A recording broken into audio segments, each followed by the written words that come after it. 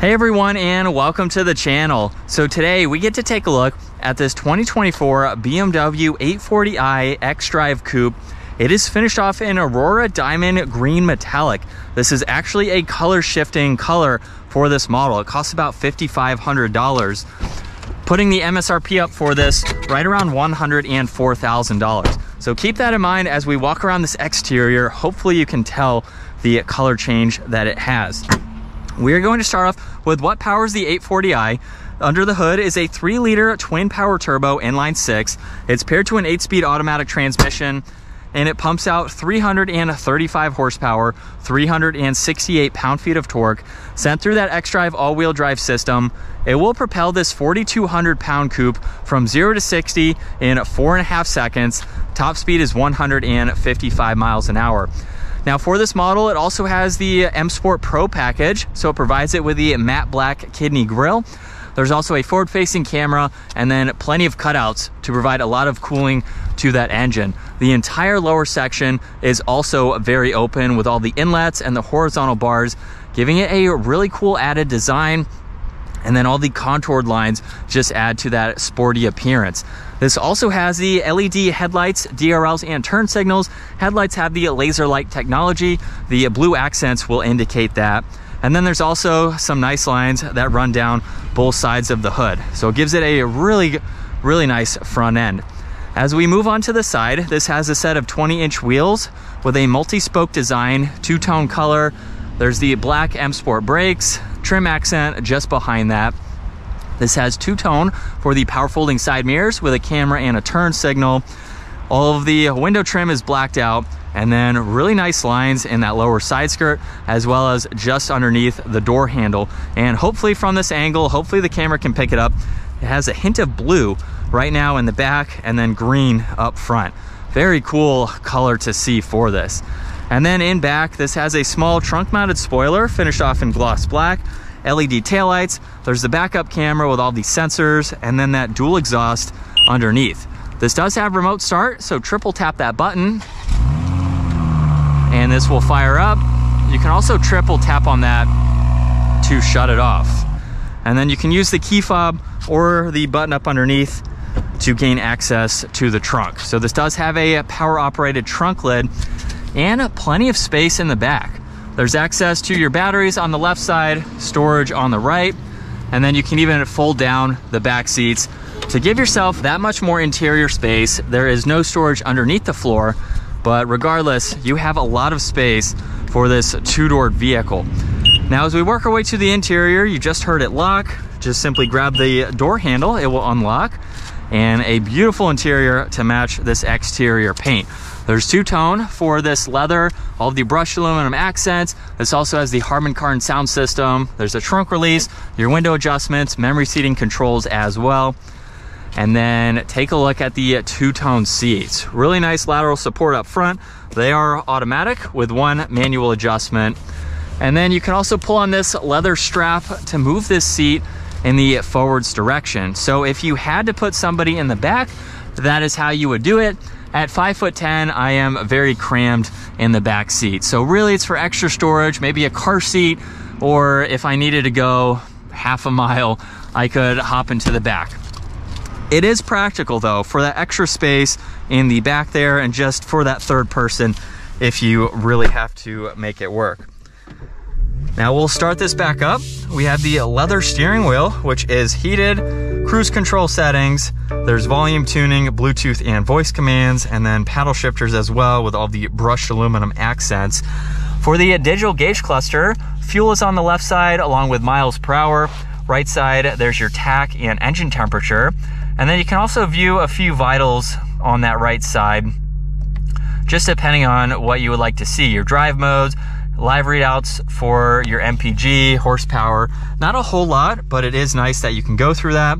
And then you can also use another button for the head-up display. So you can pull up all of your audio adjustments or just view a miles per hour and the speed limit sign. Now the headlight adjustments are on the left. There's also one air vent. Leather covers the entire dash. And then for the infotainment system, you have a lot that you can scroll through on the home screen itself. You can even add some info over on that right side as needed. And then all these shortcuts on the left side are fixed. so you can quickly get into those as needed. If we go into car now, you have a lot more that you can scroll through. You can even pull up the sport display. So if you're doing some sporty driving, you can pull that information up and view it. You can look at vehicle status, even multiple settings, depending on what you'd like to see and just setting up the vehicle to your liking. If we go all the way back, this also has Apple CarPlay, Android Auto, and a few other apps that you can quickly go through, and all the shortcuts down below allow you to quickly get through all this information. Rotary dials also finished off in crystal, as well as the shifter and the engine start stop button. Now you can also get into the intelligent safety, so you can monitor all of that tech. And then with the other LCD screen, this is for all of your climates. So you have your temperature, fan speed you can go into, even to sync these and go through a few more adjustments. Now this also has heated and ventilated seats, so with one push of a button, you can adjust what you would like it to be, which is nice. Declutters it a little bit rather than having two buttons down below. There's a few other AC adjustments and recircs, power and volume for the radio, all of your presets and tuning.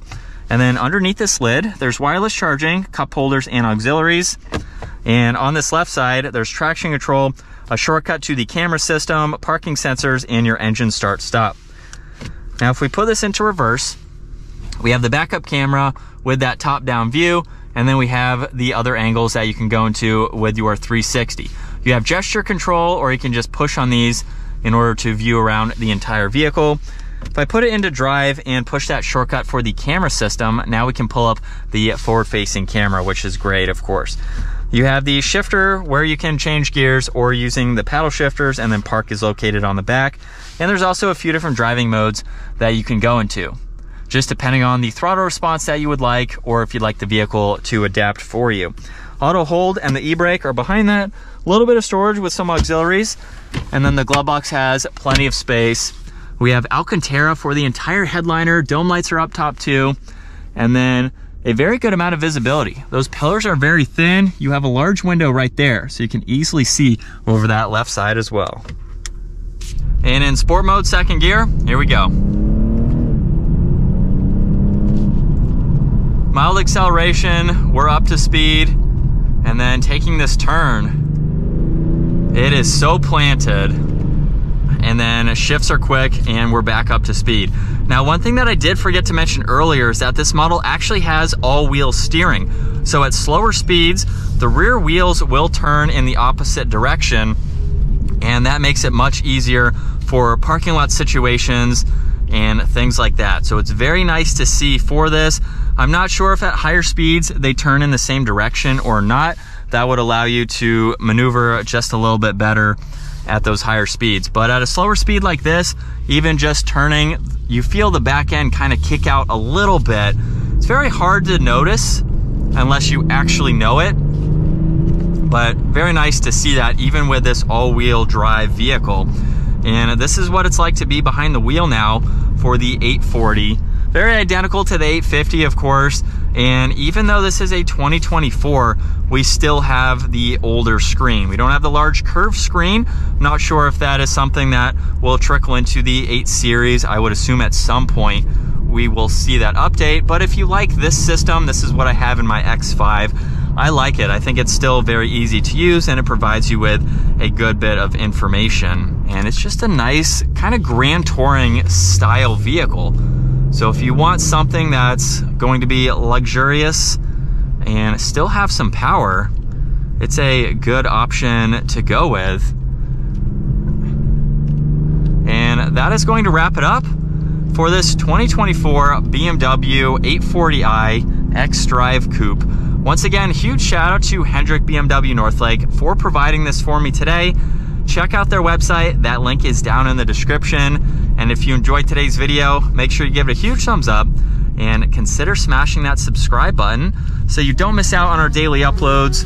With a quick U-turn and that rear wheel steering, one last acceleration, I will see you all in the next video.